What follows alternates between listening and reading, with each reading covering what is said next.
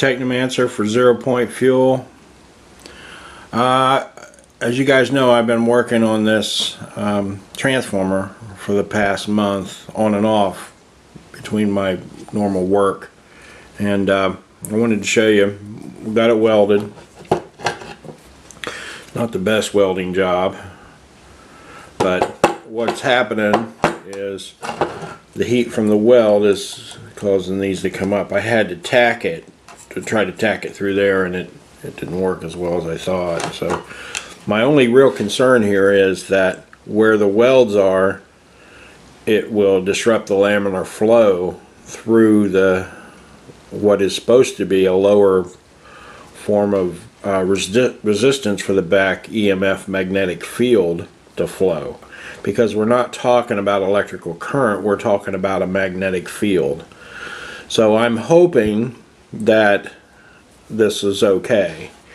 It's as tight and as clean as I can make it, and it's the best shot I have of making this type of transformer work without paying to have plates cut in this shape, which would obviously be the solution. It would probably cost $300 or $400, and what I wanted to show you here is what's going to happen is this thing is going to be mounted in a jig that holds it about like that, as tight as I can get it. And then when I put on this with a wrap, I'm going to put a strap over it, and it will pull this together right here tight, because I don't want to weld that, because I want to be able to change the wraps on there, and the wraps are going to be using little pieces of plastic over it with basically it's going to put a bobbin on this part, and then I'll have a jig that I can wind this with. I'm going to use a number 12 wire, 300 turns on each one of these, and then this will be it'll be a 1-to-1 to start with, and then this will be 300 turns with a number 24, which will be connected to an inverter to pulse feed this, because a crappy inverter is really a DC pulse 120 volts. It's not a true sine wave, but when you run it through a transformer, that's when it becomes a true sine wave, because the oscillation, as it shuts off, the field runs the other way. So so basically that's it. That's what's taking all the time. Now I wanted to show you here, this right here is how I did this, because this space has to be perfect, and this alignment has to be perfect, and they have to be flush, or you won't be able to get it to mate to the other half. So basically I built a little jig, and I put some old transformer plates, and I'll show you.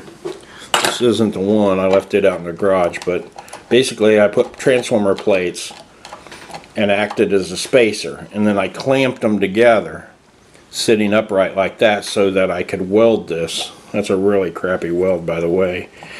It's been a while since I welded, probably my Army days 30 years ago. So I ended up having to use a MIG welder, borrow a MIG welder, because the one that I got didn't work worth a shit.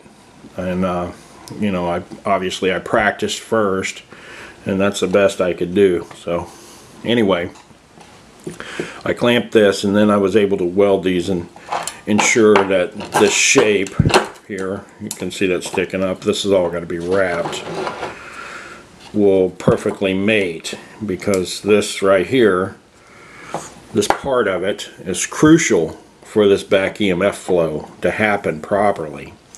Now, like I said, if this doesn't work because of issues like this, I'm not ready to give up on it. I believe that this system will work this way, the way as he described it. Now, he used other materials. There are met glass, there's a carbon material. There are other materials to use other than these transformer plates. This just seems like the most logical way to try first to me.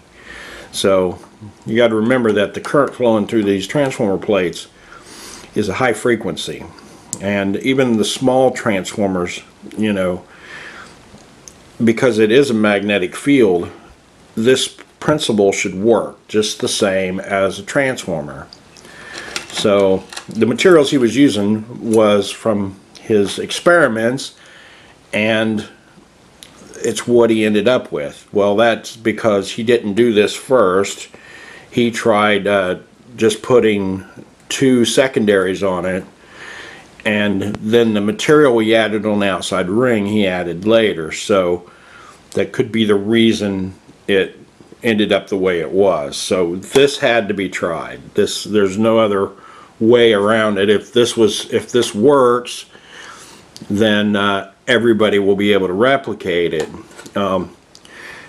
if they want to build it this way. This is actually really not that bad if it works. After I figured out how to cut these straight, this is basically represents 2 microwave transformers, and locally I can go to the Goodwill and get a microwave oven for $5. So, because I don't care about the outside if it's scratched up or whatever, I'm using the transformer inside. This was 2 different size transformers. The smaller one was 1,000 watts, and the outside one there was a 1,500 watt microwave. So you can see I've got another one set up here, if this one works, that is a little easier to see. I already welded that part. That's a little better weld. This is after the first one there. So I cut that off and then ground that smooth. And then those pieces just get stacked up and welded on the ends like that. So pardon the mess. I've been so busy I haven't had a lot of time for anything else. I'm going to post a video today, guys. I know this is right now, this is only available on the Gold channel for builders who have built a motor. I'm really addressing you guys. This video will eventually end up open, and this will be the first video in the Coil Chronicles series, which is dealing with motionless power. So just so you know, this is where we're at. And on the motor, I wanted to show you, this is where we're at on the motor. I'm basically, I have to make a clamp and a spacer to hold this plate. Then I have to balance these plates, and that's really where I'm at. You know, this plate, these plates, because I put a resin to hold the magnets in the plates, the resin didn't smoothly flow through that, so there could be an issue with it being off balance, and it's going to be running at 2,000 RPM, so I don't want to mess with that. You know, I want to make sure that this is perfectly balanced. The nice thing is, because I have 2 plates, I can rotate the plates, balance them out just by rotating them a certain way, and lock them in, then fine tune it with some little screws on the back here to get the weight just right. So the whole thing has to come back apart, so I can put those plates and balance them, and I got 2 clamps to make. Now I did get the motor set up, and it's running on 2 amps. It's still running under 1,000 RPM, but I need to charge all these batteries and stuff. This thing has been put together for a few years, and I've never really charged it with anything but itself. So what I'm going to have to do is put some chargers. The batteries are down to 11 volts or something.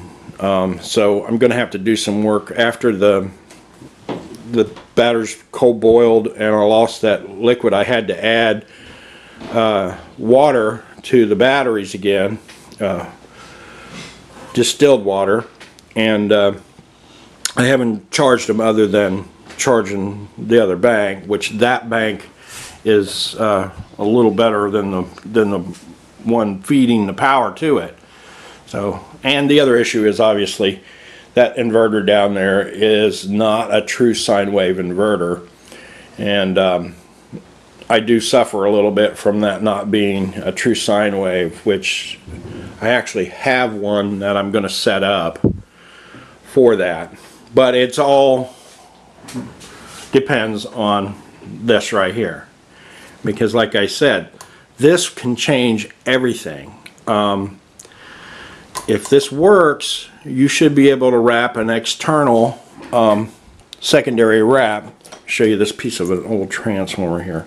You see how this is? It's hard to see, but there's a primary wrap under this one, and then the secondary just has a spacer, and it's wrapped right over top of it. So if you were to wrap a 1-to-1, which is means I get 120 volts out of both sides, more amperage, 5 times the amperage of the primary, then I could, over top of that, wrap with less wraps 12 volts. Run the 12 volts back into a capacitor bank that feeds the inverter. I know that sounds crazy, but the potential's there for this to be motionless power. Whether or not it's going to work, that's another issue. And the video's running a little long, so I'm going to cut it short. This is Technomancer for 0 Point Fuel, signing out.